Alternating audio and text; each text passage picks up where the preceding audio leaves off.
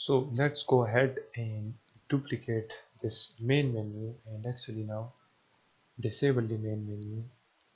Let's move this up there and change its name to select characters. Okay, in here we don't need these buttons, we just need the nameplate, and let's change the nameplate to select character. Okay, right here make the height 77, width will be the same, and change the font size to 30. Okay, here is the select character. Let's move it down below a little bit there. See, okay, here it is, select character. And now let me do that. Now we need to add the sprites, which is these three characters. The player can select between these three characters. So in the menu, let's create a UI button, and let's name this button as player 1.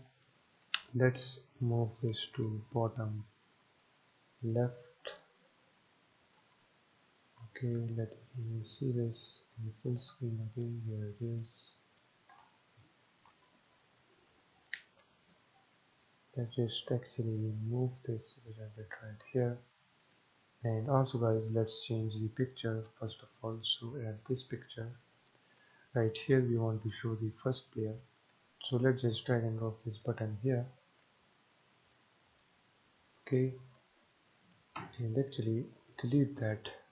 Add a UI image first and name this image as player 1. Okay, and inside this image drag and drop this player 1. Let's move this player right here, change the scale to 444. Let's move this character right here. Okay, and now inside this player, let's create a button. Okay, here is the button. Disable the text, or actually you can make this button invisible as well.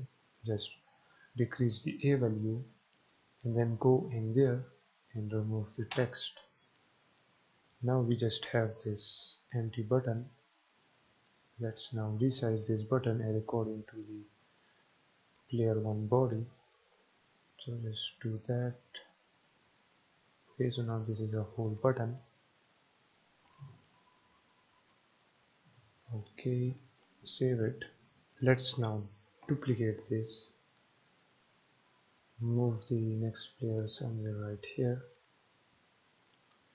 change the tag to player 2, and in the source image add the player 2, change the player 2 scale Y to 5.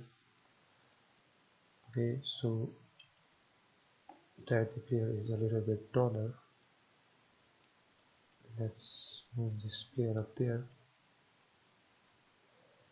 and let's check the player button. Okay, here is the next player. Now let's duplicate this one. 2 plus 1 equals 3, so player 3, and simply move this player now right here, change the source image. Okay, let's move this 5 because this player is a little bit bulky.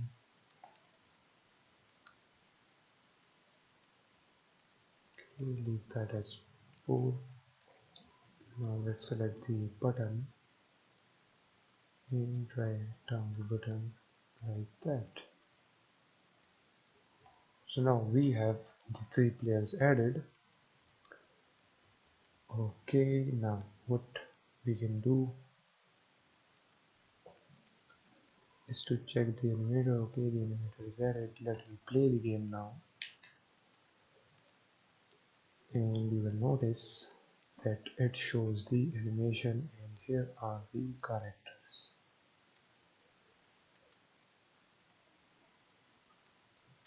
Now let's deactivate the select character. Let's activate the main menu.